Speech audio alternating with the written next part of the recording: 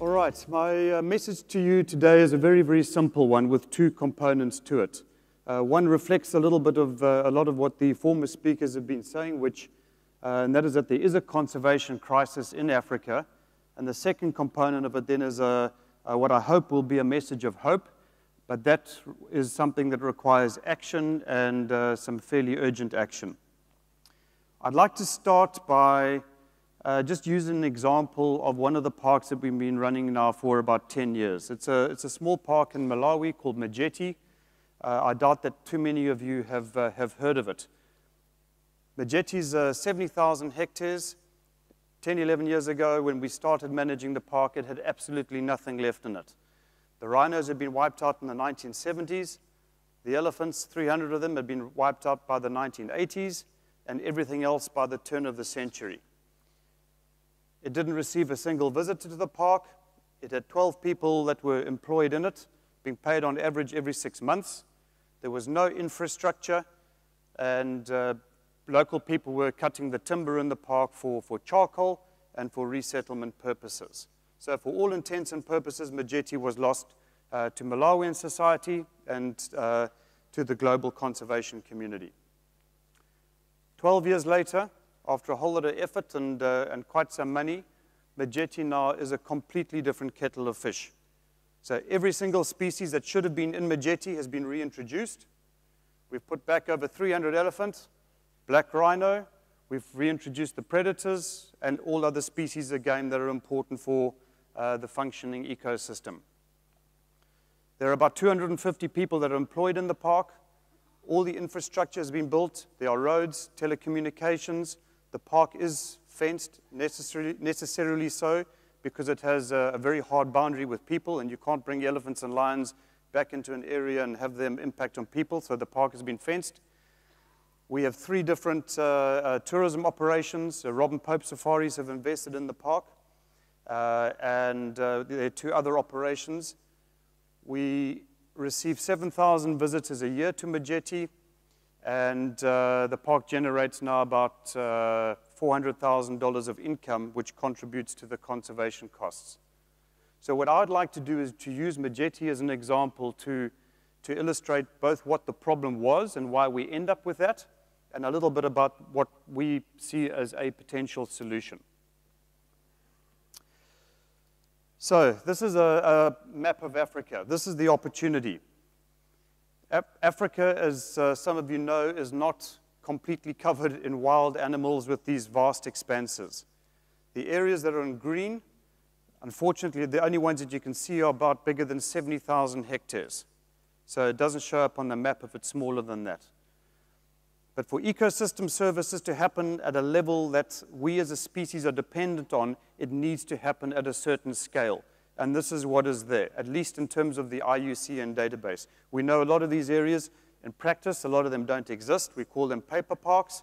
Unfortunately, far too many of them are that. But that is what the official opportunity is that we're looking at. There are 1,200 national parks or protected areas in Africa.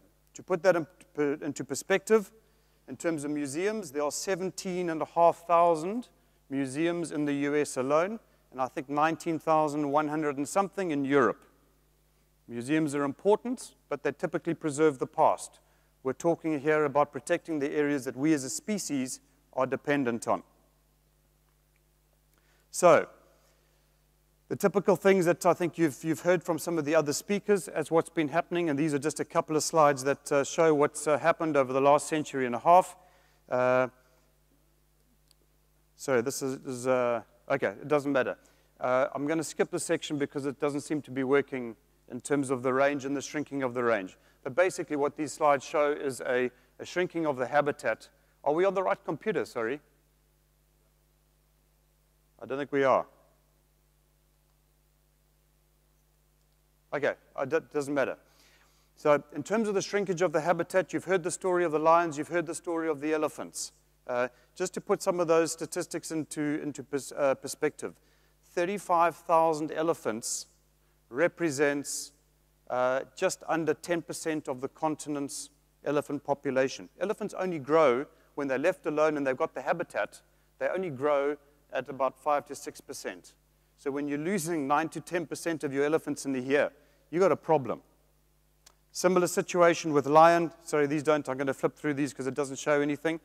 So the lion situation we've lost in the 17 countries across the north of Africa have got 4 populations of lion left, totaling about 150 animals. Lion conservation is a crisis in Africa. If you look at your habitat, your forests, your savannas, the wetlands of Africa, they are being lost at such an incredibly alarming rate. And those are the systems, the reservoirs of biodiversity, the lungs of the earth. If I could have shown you this particular setting here, if that was lung cancer in an individual, they would have died within 1 second of this transition, going to show what's happened in literally just 10 years. And this is what's happening to the key habitats of Africa. But I think it's important to understand what are the drivers of those different losses. We've heard a lot about the ivory and the rhino horn, and those are incredibly important. We lump those together as what we call the commodities, high-value commodities. It goes to other things like sandalwood, perlemoen. There are a whole range of different commodities that people extract because of the value that's in them. By the way, nearly all of those don't have any local value. They're only value to external markets, which is an important determinant. But it's not just those. So if China stopped all importation of rhino horn and ivory today, Africa would still have a conservation crisis. And it's very important to be able to understand why. The energy needs of the people of Africa are being supplied to a large extent through charcoal, through the cutting of trees and the production of charcoal. Tanzania as a country has 87% of its energy comes out of charcoal. In Malawi, 80% of all charcoal has been harvested from the protected areas and the forest reserves of the country. So you're having a massive habitat loss because of the requirements for energy. In terms of protein, we all need protein to be able to survive. And local people are harvesting protein where that protein is available. So whether it's fish in rivers using mosquito nets, whether it is poaching for bushmeat, it's happening across the continent. And then likewise, things like alternative land use. I've just come back from Ethiopia. Ethiopia is a country of 85 million people. In the crisis of the 1980s, there were 35 million people. The population of Ethiopia that has a 97% conversion rate, so only 3% of the country is unmodified, where do you put an extra 3 million people per year in a country like that? So whether that land use is for agriculture, for settlement, for mining, whether it's large scale or whether it's small scale, the different land uses of Africa are having a massive impact on these conservation areas. If we look forward as a continent, this is where the next billion people are coming from up until 2050. So you can only see that this problem is going to become a bigger and bigger problem. Because when you have resources that have value to people, again, whether it's for energy, for protein, for land use, when you have resources that have value, and if you have a breakdown of governance, law, and order, what happens is people extract that, and you can't expect people to behave irrationally. It's a rational response to a situation. And in our view, that breakdown of governance, law, and order in Africa is the single biggest crisis. And it's a crisis that doesn't just impact wildlife, it's a crisis that impacts people. We'll talk about the solutions just now. So, as a broad set of conclusions, what's going to happen in conservation across the continent? And these are broad conclusions, but I think that they're fair. First of all, protected areas, whether they're national parks, wildlife reserves, whatever they're formally gazetted as, are going to face a very, very critical period in the coming years. The numbers that are effective, so we're not talking about the areas that are just registered in the IUCN database, but properly managed protected areas, the number are going to decline. You can go country by country, and you can say, that one is gone, that one is gone, that one is gone. Those that are not being managed will be lost. It just is illogical to assume that where these areas house these resources that have value to people, if they're not being managed, to expect people not to be able to utilize them. Unfortunately, as they become scarcer, the costs of protection and of managing them are going to escalate. And then the scarcity, so as there are fewer and fewer of these areas, the scarcity factor starts to kick in. So they become increasingly valuable. And for a group of people that are interested in tourism, I think you're going to find that there's going to be more and more concentration of more and more operations onto these fewer and fewer areas, and that's not in anyone's, I think, in anyone's interest. And you're going to end up with the overcrowding effect. So, last conclusion, there's a sense of urgency. We've got to do something about this as an international community. I think that we will reach a new equilibrium. The question is, what will that equilibrium be? Someone referred earlier to the equilibrium, the crisis of the 80s, and equilibrium was reached then at a tremendous loss. We will reach an equilibrium now. The question is, how many parks protected areas will there be? Okay, so that's a little bit of as I said, there were two messages. One was a little bit of the bleak side, then one of hope. And this is where I want to talk a little bit about African parks and what we do as an organization. Up until now, national parks and the management of protected areas has been literally the exclusive preserve of governments, government-managed national parks. If the problem is a breakdown of governance, law, and order, then one cannot expect that then the solution is going to come from government. So you've then got to come up with another solution if you want these areas to survive. And that's essentially what African Parks does. So Graham very kindly gave a whole blurb. What do? We manage national parks. We do it in terms of a long-term commitment from government. They commit an area to us. We like it ideally for 25 years with a right to renew. We've got one agreement for 50 years with a right to renew. Conservation is a 100-year business. It's not a 3-year business or a 5-year business. So we get government to commit that park to us. We like to have full responsibility for all actions in it and to be able to counter all threats to it. That's what we call the mandate to manage. Then very importantly, you've got to have strong management mechanisms in place to be able to make sure that having received the mandate, that we do exactly that. We manage this area and we look after it. And then thirdly and importantly is to generate the revenue streams supplemented by international funding to be able to make sure that we've got the money necessary to implement the mandate that we receive.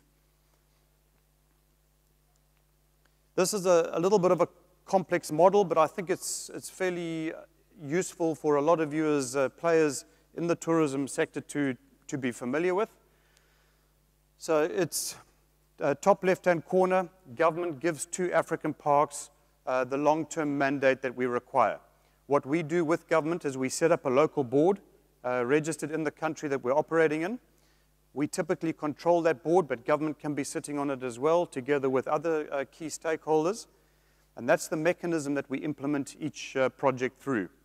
We appoint the park management, the entire park management team. We focus on skills. We don't, so it's our requirement is we put skills in place. We don't look at necessarily only employing people from the country or only a particular color. Our commitment to government is to look after the national park and conserve it, and we appoint the right people to be able to do that. We as African Parks then support our park management teams in everything that they do. Communities, I'm going to come to that just now as well, a very, very important part of everything that we do, but just a minute or two on commercial operators. We haven't got the skills, the expertise, or the capital to do what many of you do. So we require you, we expect of you to be able to be partners in what we're doing. We will create the product or recreate it if that's necessary. We will create the investment terms and conditions for you to be able to come and invest in that park, and then we'll make sure that your success is our success. And in doing so, it creates an income for the park. So that bottom right-hand corner is an important part of the overall African Parks model. So what do we mean then in terms of pictures? We like to have full responsibility for the law enforcement function. All law enforcement staff are seconded to African Parks. We have full management responsibility for them. for their work patrols and everything that they do, the type of stuff that Damien was talking about. Anything in terms of, quite often a park that we are responsible for has one or more species that are missing in it, and we like to bring everything back, and we like to do that as quickly as possible. So this is not a dead elephant, by the way, for those that are not familiar with it. It's an elephant translocation. So in the case of Majeti, we moved, I think, 250 of them into the park to create the population today of 300. Not just restricted to elephant, but obviously to the other species as well. So whatever was there, we like to bring it back again to make sure that the ecosystem is functioning properly. There's always a large construction component. So if it's things like roads, whether it's from a tourism point of view or from an access to be able to get ranger patrols out there, we take responsibility for that. Any of the construction of staff housing, workshops, telecommunications systems, whatever the park requires to be able to function properly, we put that in place. As I mentioned, the community is an extremely important part of this. If you want a community to value a park, they must, if you want them to conserve it, they must value it. And if they're going to value it, they're going to have to benefit from it. So an important part of every single one of the projects that we run is what we call building a constituency for conservation, making sure that local people understand what you're doing and are benefiting from it so that it is something that they support that. And there's no better way, by the way, of doing that than by making sure that people benefit economically. And that's what we call creating a conservation-led economy. The more people that are employed, the more people that have a micro-enterprise or a stake in this area, the more reason why they will be your constituency for conservation. Then in terms of tourism, so as I mentioned, we would love it if all of you were knocking on the door to come and say, we're going to invest in this area. A lot of the areas we are in are difficult, so quite often we need to be able to stimulate tourism to them. This is a photograph of what we call Camp Nomad in Zakuma National Park.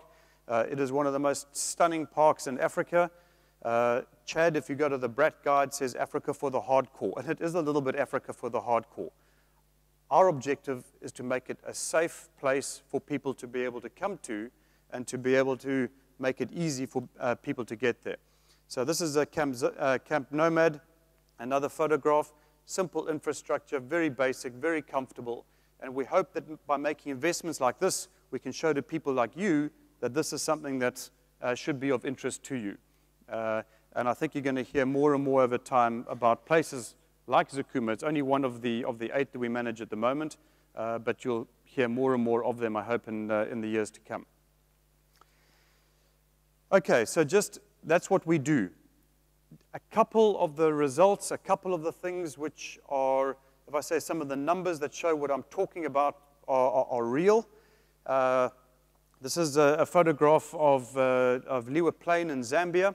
When we started the project in 2003, the wildebeest migration, the wildebeest movement was about 15,000 animals. As you can see now, by putting proper protection in place, that's moved up to about 45,000. We are busy counting again at the moment. We anticipate it being at about 50,000 animals. So that's a 3.5-fold increase of that population. In addition, we've reintroduced lion, we've reintroduced eland, we've reintroduced buffalo, and all of those populations are thriving. I might add at the same time, as what's been good for conservation and good for the ecology of the area, the murder rate in the Kalaba district has gone down from 54 people a year down to 0. So again, what's good for conservation is good for people.